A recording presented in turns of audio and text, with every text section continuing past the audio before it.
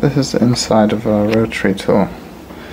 You can see the motor, this is the rotor and the stator, the brushes, the variable resistor to change the voltage. It's very simple. The reason rotary tools stop working is the wires in this coil on the stator get cut, usually because it's not built properly, so the rotor rubs against the wire and rips them off, and it just stops working because it's all one wire, so it needs to be connected. So those have to be soldered with a soldering iron in order to fix it, so I'll show you that. As you can see on this example, the wires are cut, that's why this rotary tool is not working. So this needs to be soldered.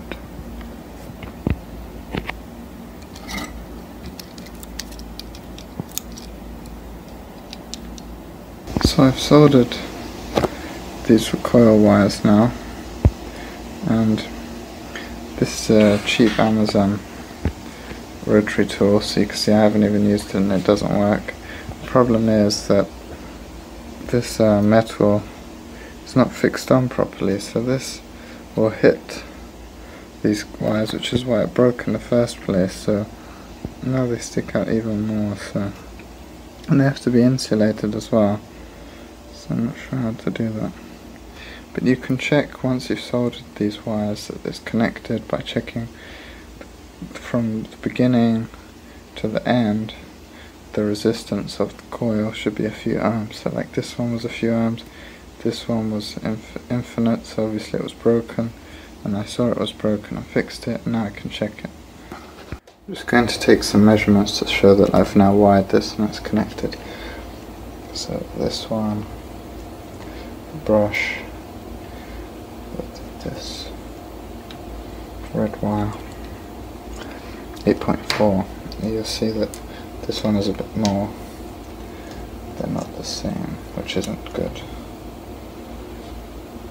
But 9.4. So it's about 1 ohm difference. And you'll see there's a problem with the wiring. I've taped it, black tape, so it won't touch this. Problem is this is just so poorly designed, there's not enough space for this to twist. You can see here the clearance. The shape of it isn't even round. So this is a cheap, poor Amazon Dremel. So it's not gonna work. And it's metal, so I can't like play around with pushing it or anything. Put this back together just so you can see it's in properly. Now I'm going to twist it. You can see it doesn't move.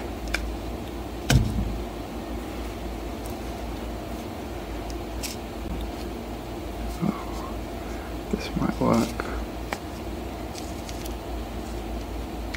As long as it goes that way.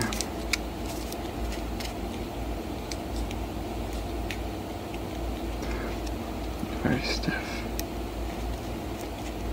I was fiddling around trying to get the tape to fit with this rotor, and then I cut the wire, so I have to solder it again. So I'm going to do it a bit differently. I'm going to try and make it longer to go around the outside.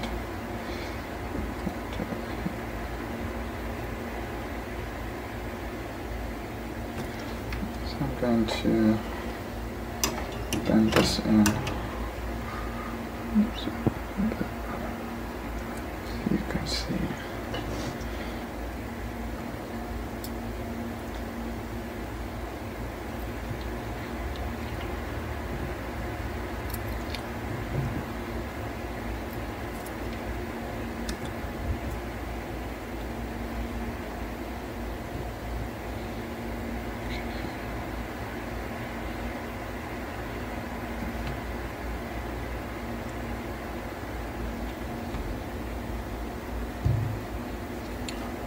Okay, so We need some flux.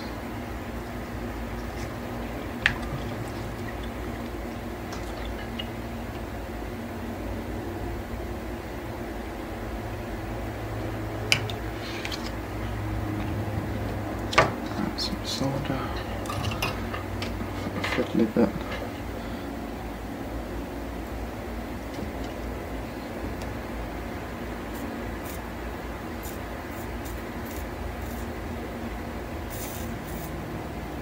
So I've trimmed this. You can see how messy it is. This wire is exposed now, so I'm going to tape it, and then hopefully this will be able to move inside if there's enough clearance. It looks like it's just coming out a bit. Hopefully it will fit. I've tried to fit it again and it will not fit, and it snapped again. So I'm giving up. I'm not going to fix it again and again. It just will not fit. So this is Chinese quality. Don't buy it from Amazon, because Amazon is Chinese quality. So there you go. Trash.